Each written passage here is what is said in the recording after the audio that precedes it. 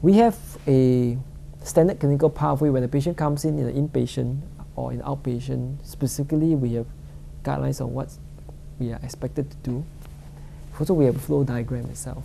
So, for example, patient who comes in outpatient, we evaluate them, then we get nurse to talk to them.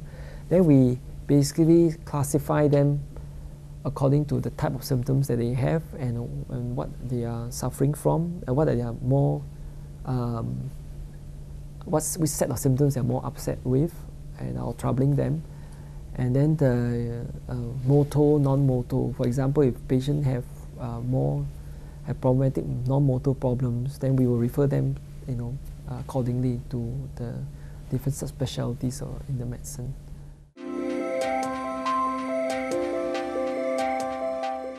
When we look at the options, the surgery has now moved into a very high-tech realm.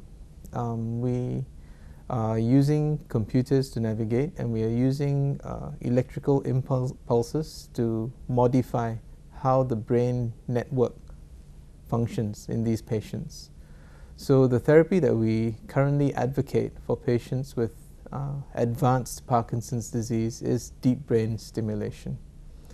This is the current standard for therapy.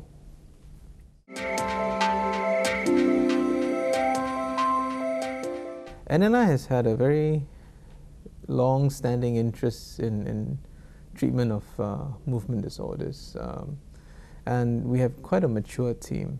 We at the moment have 3 neurologists who are very specialized in treating movement disorders, and the bulk of their work is the treatment of patients with Parkinson's disease. So our neurologists are the ones who select patients for the deep brain stimulation, and after the initial selection, they are then referred to the neurosurgeon to evaluate their general suitability in terms of are there risks that we have to address, sometimes issues of their fitness of their heart, can they withstand an anesthetic. All these things will be assessed and they will be optimized, sometimes by referring to another specialist that's relevant. The other members of the team are the nurse clinicians. They are very much involved in the actual direct assessment where we have to test patients. We generally test them when they are without medications and then retest them when they take their medications.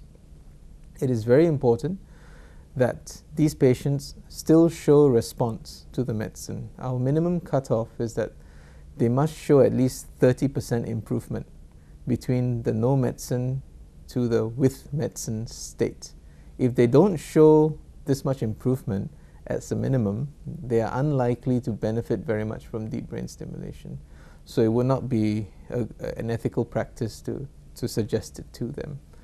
So the team also involves psychologists, and at times we also involve psychiatrists because very often patients who have been ill for a long time have issues of depression, and these also need to be addressed. Patients who are very depressed are also not very suitable candidates.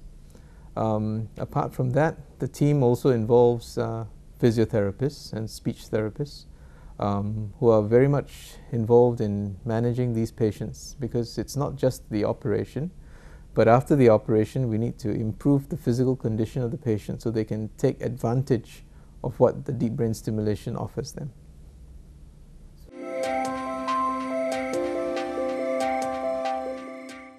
The Parkinson's Disease and Movement Disorders Center here at NNI has received the seal of approval as an International Center of Excellence by the US-based National Parkinson Foundation.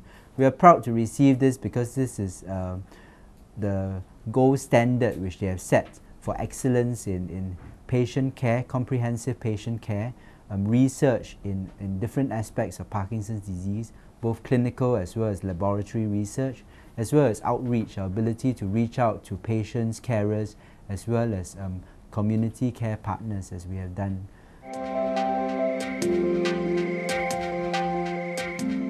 The Community Healthcare Partners Program begun with the aim of engaging the healthcare providers in the community, because we recognize that Singapore is an aging population, and in the long term we need a lot of help in the community, and our desire is that patients, rather than going to nursing homes, are able to stay at home with their families, but with a lot of support from the community healthcare organizations. And we have a lot of these volunteer organizations out there.